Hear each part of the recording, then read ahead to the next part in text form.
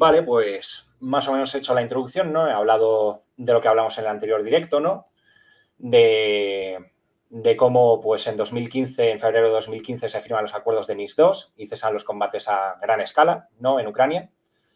Y desde aquel momento, pues la guerra sigue, pero la guerra, digamos, que pasa de ser de una guerra a gran escala a una guerra de baja intensidad.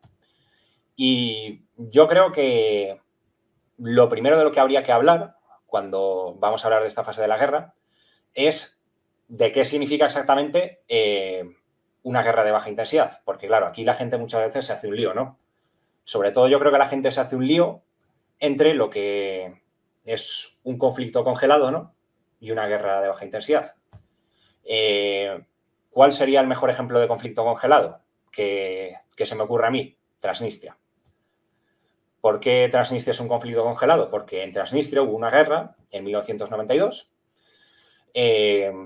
que acabó la guerra, no hubo un acuerdo de paz que solucionase políticamente el conflicto y ese conflicto, digamos que a nivel político no ha sido solucionado, pero desde que acabó la guerra en 1992 no ha habido ni un solo combate, ni siquiera una escaramuza, ni siquiera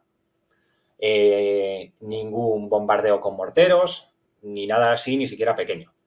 Digamos que es un conflicto que no está solucionado, pero que realmente no hay conflicto como tal. Y, en cambio, en el Donbass lo que hubo entre el 2015 y 2022, lo que es un conflicto de baja intensidad. Es decir, que en el Donbass, entre 2015 y 2022, no hubo combates a gran escala, pero sí que hubo intercambios de artillería constantes y sí que se dieron de vez en cuando pequeñas escaramuzas, sobre todo pues, en aquellos pueblos que se encontraban en la zona gris y que no estaban controlados ni por las repúblicas populares ni por Ucrania.